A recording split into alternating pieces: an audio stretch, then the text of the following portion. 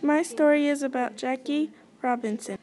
Jackie Robinson was born in Cairo, Georgia. His real name at birth was Jack Roosevelt Robinson. Jackie Robinson had three brothers, Edgar, Frank, Mac, and one sister named Willa Mae. His mom's name was Mally.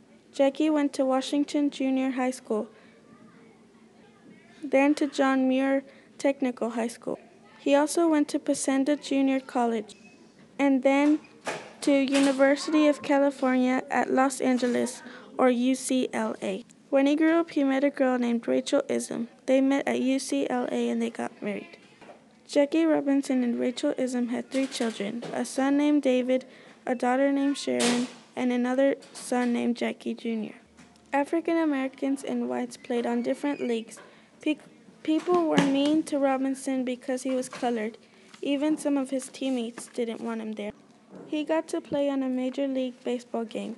Jackie Robinson was the first player since 1880 to break the Major League Baseball color line.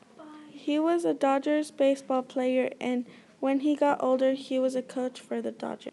Because Jackie Robinson refused to move to the back of a segregated bus during training, he got arrested and court-martialed.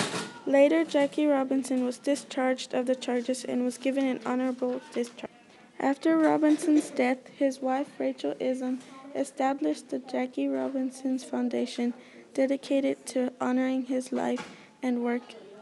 It helps young kids.